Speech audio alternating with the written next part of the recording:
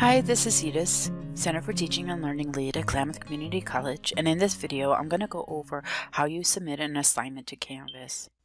Depending on your class, there are different ways you may submit your assignment. An instructor may want you to email, which is rare, upload through TurnItIn, or straight through Canvas. Note, you may have to submit an assignment as a PDF, especially in a math class. If you do not have a scanner to do this, please watch the help video on using your smart device and Adobe Scan, a free app that is easy to use and works directly with Canvas. When you are ready to upload your assignment, go to the correct assignment and open it. The first option is through TurnItIn. Many instructors use this option. Click on Upload Assignment. You have three submission types: Upload Submission, Text Input, and Cloud Submission. Upload Submission lets you upload from your computer by clicking on Choose File and then selecting the file that you want to submit for your assignment. Be sure to put in a submission title. I would recommend using your last name and the assignment number. Text Input. You can copy and paste text into this area. This is not recommended.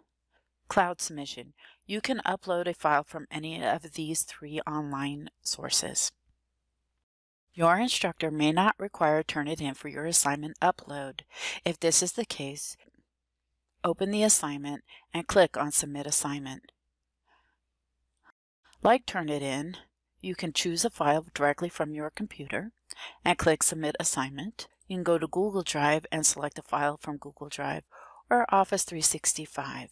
If you are using Office 365, you will be asked to log into your Office account.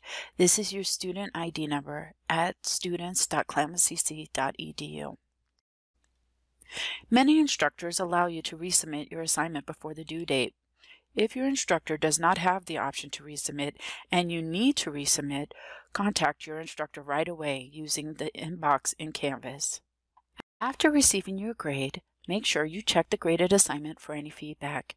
Your instructors take a lot of time to give you that feedback, and it will help you improve on your next assignment. If you are unsure why you received a particular grade, first review the rubric that your instructor uses to score your assignment. If you do not have a rubric or are still unsure why you got the grade, please reach out to your instructor. In this video, we covered how to upload an assignment using the TurnItIn application and through Canvas's Upload Assignment button.